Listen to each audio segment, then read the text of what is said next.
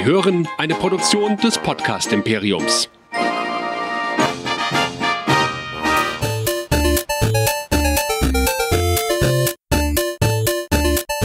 Ich bin Luke Skywalker und ihr hört Nerdizismus, der nerdige Podcast. Viel Spaß!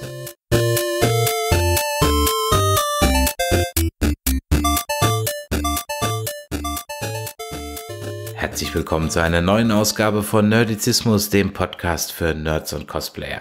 Mein Name ist Chris und mit mir dabei Nerdizist Michael. Hallo. Hallihallo. Die heutige Folge ist ein Auftakt zu einer ganzen Reihe von Interviewfolgen, die in den nächsten Wochen für euch veröffentlicht werden.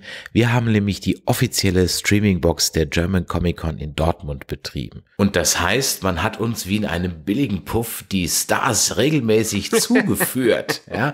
Stündlich kamen die. Es waren am Ende 18 Schauspieler aus Serien wie Game of Thrones, The Walking Dead, aber auch Filmen wie E.T., Titanic und so weiter. Und auch über Sänger und ganz exotische Stars aus China war wirklich alles dabei. Und heute ist der Auftakt mit jemand, der eigentlich bei den Nerdizisten normalerweise so gar nicht zu finden wäre, wenn er halt nicht auf dieser Con zufällig in unsere Box gefallen wäre. Und ich hätte auch nie gedacht, dass ich mal ein Mitglied der Backstreet Boys interviewen werde, beziehungsweise sehen und die Hand schütteln werde. Interview hast du den ja. Ja, wir haben Nick Carter getroffen. Und erst hat mich das auch gewundert, was macht der auf einer ComicCon? Also, klar, vielleicht sind ein paar Fans da, aber es ist ja keine Musikcon, es ist eine ComicCon. Aber der hat vor ein paar Jahren mal, ich glaube mit The Asylum, so einen Horrorfilm produziert und auch gedreht und geschrieben. Und deshalb ist er jetzt auch, hat er Bock darauf, Comic-Cons zu machen und war dann in Deutschland dabei. Und du und das Forever Nerd Girl Anja, ihr habt den interviewt. Und wie war's? Wie war das mal, einen Teenie-Star, einen Boyband-Star live zu treffen? Mein Eindruck, der Händedruck hätte ein bisschen fester sein können. Der Kerl war super sympathisch. Also hätte ich jetzt, ja, natürlich haben die irgendeine Ausstrahlung, so Boyband-Mitglieder, aber der Nick Carter hat sich erstens selber als ziemlicher Nerd bezeichnet, das war er auch, und man konnte sich wirklich gut mit ihm unterhalten.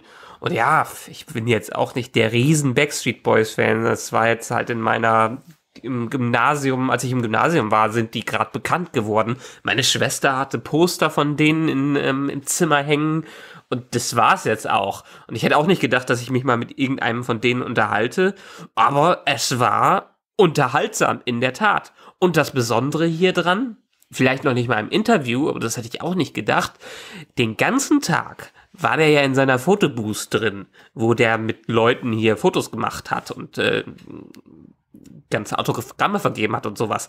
Die Schlange bei dem war den ganzen Tag irgendwie gefühlt über 100 Meter lang. Ja, der zieht halt immer noch, ja, auch wie bei Harry Potter, die Fans wachsen mit. Gut, dann würde ich sagen, hören wir doch mal rein in dieses Interview.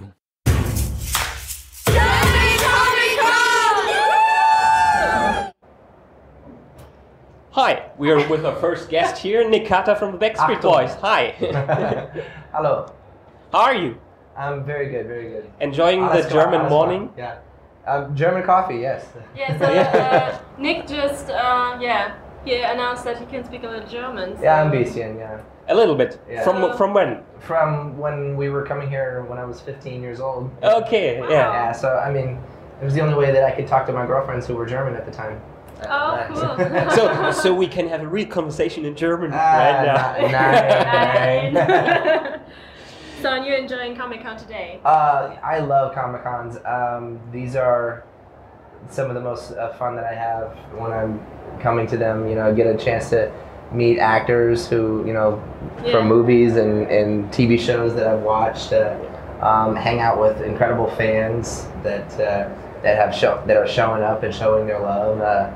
It's a lot of fun. It's a little bit of a break outside of what I do. You know, from shows, and you know, we were just here recently, you know, this last fall in Germany, you know, on tour, not here in Dortmund, but you know, but it's cool. It's a nice little experience outside of what I do. You had a long Las Vegas gig the last years, right? Yeah, we did last year. Well, for the past 2 years prior to this year, we were out in Las Vegas and we had a residency, and that was really amazing. Such a great opportunity, and for us, to kind of like reintroduce ourselves as a band and to kind of reestablish our career after so many years, and it actually made it to where I moved there.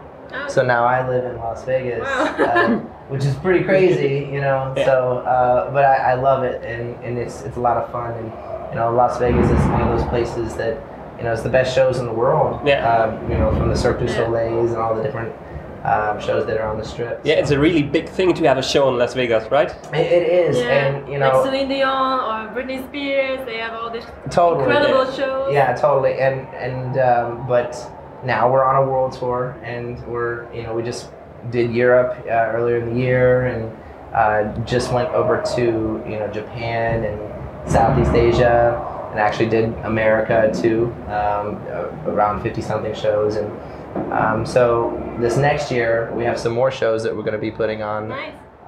Germans will be thrilled. Down in China. They love possibly come back to Germany, but down in China, Australia, South America, Mexico. That'll happen in February and March, and so this whole next year we'll be touring, and then maybe take a little bit of a break, and then who knows, maybe come back to Las Vegas again. Yeah. So we're here on German ComicCon, and there are a lot of nerds around here. Yeah, and we... That's me, I'm one of them. Yeah, that's one of our first questions for you. On a scale from 1 to 10, how much of a nerd are you? I don't know if it's easy enough how you can explain being a nerd if you're just kind of like, what are the things that you like? I mean, I give you an example. So when we were recording our Millennium album with the Backstreet Boys, which was like 98 or something like that, we had these like computers that were set up where we were playing video games at the same time as recording I Want It That Way and I'll Be the One and Larger Than Life. So when we weren't singing our parts, we would go in and play first-person shooters and Half-Life, and I mean, if you're talking video games, if you're talking movies, my favorite movies, like all the actors that are here and the shows, Walking Dead is one of them that I love, obviously, love it, and you got to know about all those things. Got to the point where I wanted to make my own sort of. I actually such a nerd that I did a comic, with Stan Lee and the Backstreet Boys a long time ago, and actually just donated that. I had a signed copy of the Backstreet Boys comic. I have about 6 of them, signed by Stan Lee, the late Stan Lee, who we got the opportunity to do it with, and the Backstreet Boys all signed it. So I donated that one. I did an auction just recently, and able to donate that to mental health as well. So That's really I'm such a nerd. I wrote comics, with Stan Lee, so stuff like that. I mean, I guess you could say on a 10. and then okay, so 10 maybe, and I'm a Backstreet Boy. That's a nerd, right? Okay, I'm just joking. No, I am. Yeah. And so, congratulations to your newborn. Oh, thank you. I think it's 2 months back or something like that. Yes. So still enjoying being a third-time father, right? Second time. Second time. Right. Second time and only. Yeah, that's it. It's a girl. Yes, she's a girl. Yeah. Yeah, very nice. I'm very happy. Her name is Saoirse. It's an Irish name, and it was very special because we call her a rainbow baby, which basically means she came back because we had lost a baby prior to that. Okay. But we feel like she came back again, so we were happy about that. So I'm very blessed and thankful for that. I mean, I can relate to that myself because I've been a father for a year now, and it's a great feeling. It's exhausting. It's very exhausting, especially when you're like trying to be a Backstreet Boy and touring at the same time, and working, and then having to come home and fulfill fatherly duties and all these things. So. I mean, I have a 9-to-5 job, and it's still exhausting for me. I can't imagine with all your projects that. It is, but I'll tell you this. It's not even a job. You could say it's a job. It's a passion. But it's passion. Yeah, I'm definitely passionate about it. Passionate about the education for the children. Passionate about them getting an opportunity to have a great start. feeding them, cooking them breakfast. It's just the most simple things, tucking them in bed and reading them books and, all these different things that I think are very important. And the first smile. The first smile, the first walk, all these things, So, And so, I mean, that makes it easy and easy to get out of bed and love your life as far as that goes. Yeah, so we've brought something for you if you want. If you want some German candy or some German schnapps. I'm okay on the schnapps right now. But do you know it? See, you see these right here? These were thrown up. I don't know, that one, the red one. There's the red now. There. These were thrown up on stage quite frequently. Okay. Really? When we first came to Germany. Oh, yeah, because we're very proud of our... Yeah, and Howie ate so much of these because he loved gummy bears. And he got like a lifetime supply from Germany. Now he's sick of them. He can't do it. Yeah, that can happen. Yeah, but they're very good. Yeah, that's true. And they're German? Yeah. I knew that. Yeah, in my hometown, they producing these. And sometimes when you walk by the company, then you can smell it. Oh, you can? Yeah, the whole air smells like the candy. It smells like gummy bears. I would love to live there. So, you're a singer? Okay, we have some questions. It's interactive, so... Oh, yeah. We are live. So we have a Nick Carter fan 1. If you're going to start a new movie project. Yeah, I definitely have aspirations to do more movies. It's one of the reasons why I'm here. I mean, someone can say, okay, why are you at a ComicCon? Well, I actually made a movie. It was called Dead 7, and it was sort of I'd say like Walking Dead meets like, Western kind of vibe. And I did that with a lot of my friends, a lot of the NSYNC guys, O-Town guys, a lot of different people from that era. And that was a lot of fun. So, and that was my first sort of experience from just writing a movie and then co-directing it and then acting in it. It was a lot of work. Full-time duty the first time. It was everything, and I have other ideas and things that I would like to, concepts and things that I'd like to have come to life. Right now, I think it's very important that, we're finishing out the last Backstreet Boy album, the cycle, the touring, and kind of getting that finished. But I do definitely have aspirations to do another one. I have a couple really good ideas that I want to do, but I'm just kind of getting through. I have a newborn baby, so it's like, you have to focus on what are your priorities in life.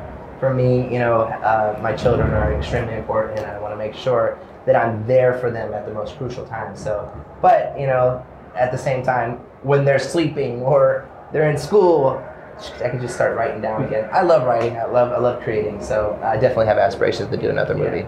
And I think it's nice that you want to write it or direct it and act in it. So you can see all the different parts of making a movie, and I think that's very interesting for yourself, right? Yeah. To see how the movie is built up. Oh, well, that's the beauty of creation, whether it's from music or if it's doing a movie, or it starts from nothing, and then you have to turn it into something, and then the steps to get from A to Z is a lot, and then there's a lot of ups and downs, and it's like a journey. It's a journey, and it's never perfect, and I think that's what art's all about, is being the imperfection which becomes perfection. So we have one more thing. Sure. It should be easy for you because you're a singer. I wonder what they're gonna do. Do you know any Christmas carols? I know some of our own songs. Yeah. Do you know the "Oh Christmas Tree"? Oh Christmas Tree. Yeah. Oh Tannenbaum. Yes. I actually have the German lyrics here. Yeah. If you would try the first. Wie grün sind deine Blätter? Yeah. Yes. Just. Is that how you say it? Deine Blätter. Blätter. Yes. Wie grün sind deine Blätter? Wie grün sind deine Blätter? Yeah. So, oh Tannenbaum, wie grün sind deine Blätter? Yeah. Perfect. I think I used to sing that like when I was little. Yeah. There was like a musical, like a little play that I had done, and we sang it in German. Yeah. I remember that. So congrats to your German. Yeah. I want to learn more. I definitely want to learn. You know, here's the thing. I don't know if this is like a feed that goes just in Germany or not. I look to spend a lot more time here. Okay. You know, in Germany. There's some really cool things that are going to happen. There's a really cool announcement that's happening towards the end of the day. I'm just gonna put that out there that pertains to me, and then also being in Germany. Just pay attention to my social media. There's something really, really cool. At what time? I'm gonna say towards the end of the day. Okay. You'll see. Yeah. And it's an announcement of something, and it's gonna require me to possibly to actually stay in Germany a little bit longer than I anticipated. Okay. So I was only going to be here for the ComicCon for the 2 days, but something's happening right now. Great, exciting news. Yeah. So thank you for being here. Yeah, thank you so much. Dankeschön. And have a nice ComicCon. Thank you. You too.